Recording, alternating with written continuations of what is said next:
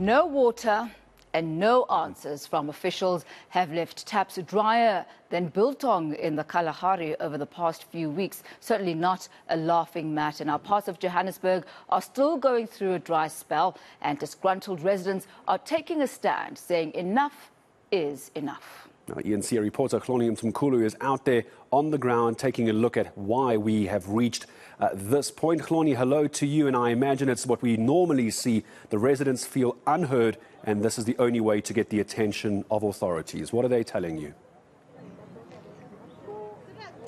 Yeah, Gareth, so this is the third protest we are at this week. There were two on Monday that we were part of, or that we covered, and now this morning in South Hills. The two on Monday, one was in Brixton and one was in the south of Johannesburg, in the Crown Gardens area, Robertsham area. Now we are still in the south of Johannesburg, in the South Hills area, and again there is a protest about water. The community of South Hills, this is not the first time that they have taken to the streets. Last month they did block the R59, frustrated because since August some of them have not had water. We hear that again, the same story of sometimes there's water some parts of the day, but when they wake up there's no water, and they don't understand what the reasons are, or the explanations that are given.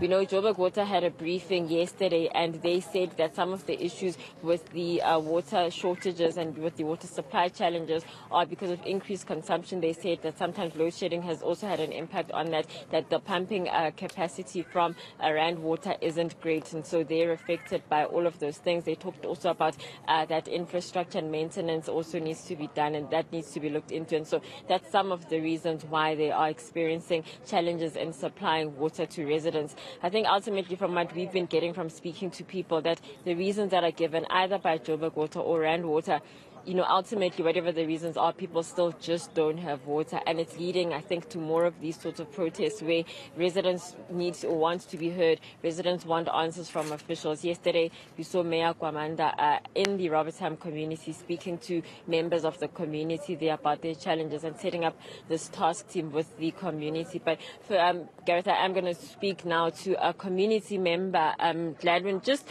first of all, just tell us the challenges around accessing water in the area. It's been since August that you have not had water, right? Yes, so since August, I don't stay specifically in this section here, but I stay on the other side close to a school, and I have not had water consistently. I would have water for 2 days, and then you wake up in the morning, 4 o'clock, 5 o'clock, you find out there's no water. Now, how do we then go about washing in the mornings? My daughter and some people have to go to work in the mornings, but then you wake up and there's no water, and then you find yourself in the middle of load shedding, and you don't even have systems or an urn or something to put up water. You can't even boil water because it's load shedding.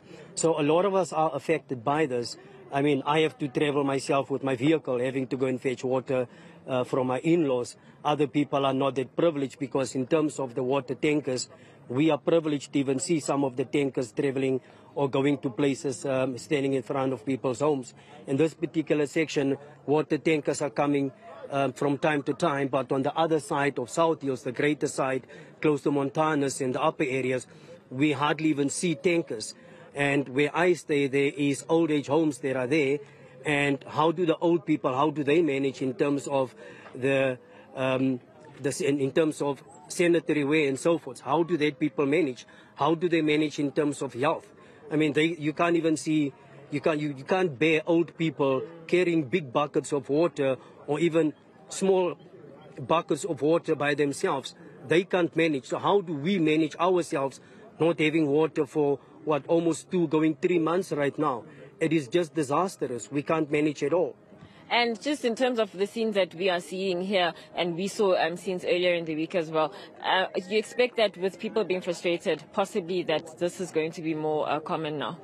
Yes, we've protested last time at the R59. We closed the R59. That was around about 5:30 in the mornings. SEPs came and we had to move out of the area. But this is not the first time that we have tried to protest and our voices are not being heard. I don't think that we actually been taken to light. As much as we protest, it's just a matter of, okay, it's fine, they protest, so what's going to happen at the end of the day? We're not being listened to and nothing is being done about it. But I can tell you that this particular protest is just about the beginning of many more that are to come. This is not the only area that we're going to protest, but we're going to be closing we're going to close other areas as well, but we just cannot disclose of the particular areas at this point. And just, I know this is Ward 57, and I think the councillor here is Faiza Chaim. Yes, just, has there been a response? Has the community been able to maybe get hold of it today, and just maybe in general explain what has been going on? In terms of a public meeting or a community meeting, we have not had a community meeting with the councillor herself. The few times when we have seen her is when she was in the media briefing, and at the times when the community wants to gather and have a set meeting with her, then she's just missing. But we've never had an actual set meeting at the community hall with her and with the relevant people here within the area. I know there is a meeting that is held somewhere today at 2 o'clock. I'm not certain of the particular area, but in terms of the WhatsApp groups that we have, there is said that there is a meeting being held. We don't know where it is and who's going to be there.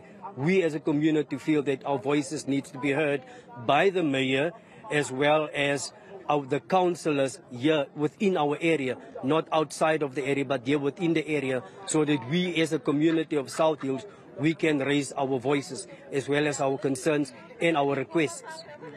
Thank you so much, Dadun. So we are hearing the frustration of members of the community because of their water supply challenges that have been going on for a while. And just to my left, there is a community meeting that is happening amongst the members of this development here. Gareth, I don't know if we have time, we can try and listen into what they're saying. But basically, they've been here since this morning, since around 5:30 or 6 this morning. And this development here on our left does not have water, and so there have been issues with that. So I'm going to try and see if we can listen, and I don't know if we have enough time to do that, Gareth. Balekile ukuthi sivumele iprocess yenzeke bakithi ngoba iprocess izokwazi ukuthi address onke ama-concerns. So I think they are just going to wait and see if they can get hold of the councillor, Tammy, and then I think they will take it from there. They had been down the road where they blocked off the intersection of about 4 roads there. The police did come in and close off that road, and now they have moved up here. So this whole road is closed, and I don't know how much longer they will be here, but we'll have to see and just wait and see what happens with them. Hloni, thank you so much for that update. We'll continue, staying with you throughout the course of the day and seeing how that unfolds as they try also, Gareth, to get hold of the councillor.